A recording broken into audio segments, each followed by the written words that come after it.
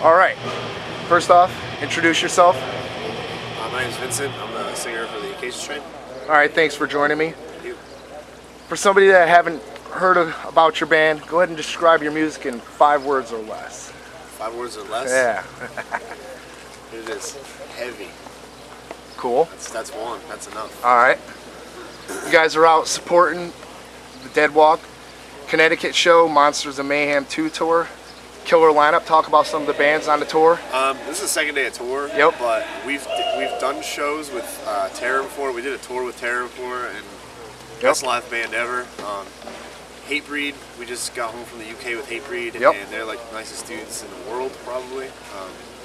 And then like the other bands, God Forbid and us, have been trying to get a tour together for I don't even know how long. So it's finally good to get back to get on the road with them. And, I mean, Evergreen Terrace is awesome. I've never really listened to them, but like I saw them yesterday, and they're fucking sweet live and like sweet dudes. So, and after the burial, like this is probably the most exciting time in their lives right now because they're, you know, they have their own self-produced CD out, and like they're on the road with like all these great bands. So I mean, I'm excited. So definitely killer tour. Good time. Good time. All right. Set list. You guys gonna mix it up at all? What do you got for time? We're mixing it up a little. We have an intro that we're playing. Shit. We have an intro that we're playing that we wrote like 2 days ago.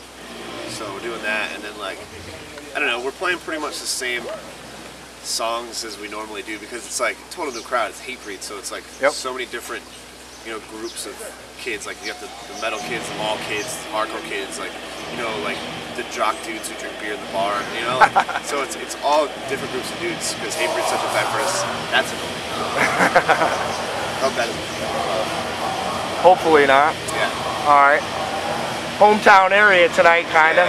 Hatebreed, you expecting a lot tonight from the crowd coming down? I hope so. I mean, we haven't played in Connecticut for at least a year.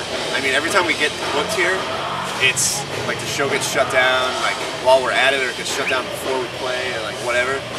But yeah, this is gonna be an awesome show because there's so many people that are like, dude, I haven't seen you forever. I'm so excited. This fucking show is amazing. So hopefully kids get out early and like have a good time. I know we're playing at 6:30, so it's kind of early for us, but I'm sure it'll be packed out. Definitely so. All right, you just got back from UK tour with Hatebreed. How'd that go? That was actually phenomenal. I mean, we've never been there before, you know, and you know, there's the whole internet and everything, but a lot of kids over there hadn't heard us before, and especially the tour with Hatebreed. So it was a good first experience for us. I mean, we couldn't have asked for a better band to support in the country. You know, Hatebreed's pretty much the band to support anywhere. Definitely. In a place where, you know, you're a new face. So it was good. There was a lot of kids, you know, supporting, you know, singing along even. It was weird, but I had a good time. It's weird being in a different country. You know? Does it seem different? Kinda. I mean, I can't really say because, like I said before, Hatebreed's such a diverse band that so many different kind of people like them that I couldn't really tell if it was like, you know, like if it was a normal hardcore show or more of like a concert.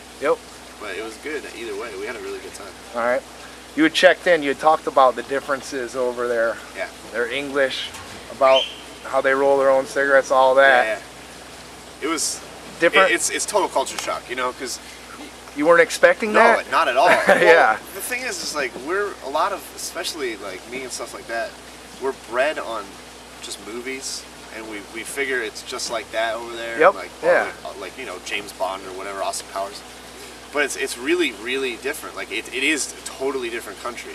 I mean, you're in Canada, and it's still like, you know, kind of America and stuff like that. But it is like, even though they speak English, they speak a weird, you know, like twisted version of it. And, like, it's just total culture shock for all of us, really, you know. And honestly, we couldn't wait to get home. But gas prices outrageous over there. Gas prices are outrageous, especially since our dollar is worth, you know, one of their dollars is worth 2 of ours. So you pay like $1, £1.07 for a liter of gas, which is like, that's like $4 a gallon, you know. So it's pretty rough. So we have nothing to bitch about. We didn't drive, we didn't pump gas ever, so you know. All right. Do they sell American cigarettes there? They have Marlboros. I don't know. I don't smoke, so I don't. What's going on? I don't know. Like they have Marlboros. I'm pretty sure they have Camels, but they have all these other weird brands, and they all have the sticker that said like the sticker that's this big that says "Smoking will kill you." It's pretty sweet. Definitely. All right. You have some time off before you go out on the sounds. Yeah. What are you gonna do? I don't know. I'm sure these dudes are gonna just sit and do nothing. I mean, we can't, as the Acacia Strain, we can't play any shows because there's that restriction on, like, you know, Sounds doesn't want us to do anything before Sounds. Yep. So I'm probably gonna go on tour with my other band, Cock Punch. Cool. So check it out, hopefully. You know. All right. Talk about the Sounds, killer. Dude, looking forward to it. We've been trying to get on that tour since 2 years ago, since when it started. So shut up. So for us to be on it now, especially since Ozfest is like fucking such a dwindling, you know, fest. Yeah. This is the new thing to do. You know, like no one wants to be on Ozfest. You know, and the bands who did it are like, that was the worst thing we've ever done. So I'm really excited to get on Sounds because it's really well put together. Definitely. It's really well run, and you know all the bands on it are phenomenal. So. Staying in touch with current events. When you were over in the UK, did you do that? I mean, yeah, we heard all about. They cover our news better than we do. Really? Honestly, like if you go on the Guardian.co.uk, that's their like main newspaper. You can read all about the shit's happening in America that we don't even know about because, you know, we have the whole like CNN blind down on us because we're like, oh, CNN's the place for news, but they report it way better than we do. I mean, we heard all about the Virginia Tech shooting and all about that. You know, we were constantly just like on the news and cool, like reading the newspapers and stuff like that. Website soon for you guys? Yeah, it's done. Okay. We just have to kind of strangle away our domain name from the kid who's fucking stole it from us and made it like a Britney Spears porno site. So like, we just gotta do something to him, and then we'll have it. It'll be up. Cool. You can hear your music at MySpace, best place. Yeah, I guess MySpace would be the best place to go. I mean, we have a Pure Volume site too, I think, but I don't check that at all. I check the MySpace as often as I can. I mean, when we're out on the road and stuff, like it's so hard to get like a Wi-Fi signal from my laptop and shit. So, I mean, I do check it as often as I can, and I try and update it. You guys pick your top 8?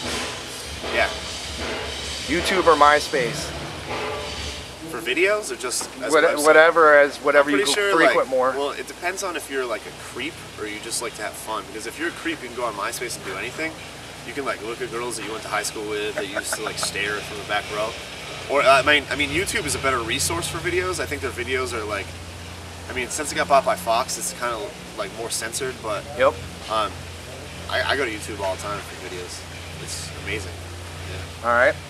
New material by when? Oh Jesus, I don't even know. We're working on it right now. We have 3 songs done. And we're putting on a 7-inch or a split CD with Ion Dissonance. Who knows when the hell that's gonna come out? Okay. But as far as like writing new material, we're gonna start probably after Sounds or after the tour after Sounds. So probably this fall we'll start writing, like really dig down deep. Cool. All right. A little bit about you. What made you want to be a frontman? I don't know, man. I don't know how to play any instruments. You know, I wanted to be in a band, and I wanted to be on stage, and I didn't really. I tried playing guitar. I tried fucking doing all this shit. It just didn't work out. So, you know, I found some friends who do, and you know, I guess I was forced into it. First gig that you sang at live, where? Oh, with I don't even know. I used to be in this terrible grindcore band called Septic Orgasm. That was my first band ever. And our first show was, honestly, I can't even tell you. That was in like 1999 or something like that. I honestly don't even remember. All right. But we have played, like, we did play with somebody. We played like an Earth and something in Maine. It was just like, it was funny just looking back on it now because we were so bad. All right. The fact that we even got shows is ridiculous. This is your time to add anything to the interview, say anything to the fans, anything that I missed, anything you want to plug, whatever. I don't know, just come to these shows, go to Sounds of the Underground. It's like I said, it's going to be way better than any. There's going to be way less drunk dudes, way less drunk shirtless dudes than Ozfest. And just like, if you see anything that you like our merch or whatever, just pick it up. I started a clothing company called Diamond Cut. It's got all straight edge shit for all the straight edge kids out there. Yep. Listen to my other band, Cock Punch. You know, I'm out there. I'm doing it. I'm trying to, you know, give back to the scene that, you know, brought me up. So excellent. Come out, please. Thank you very much for your time.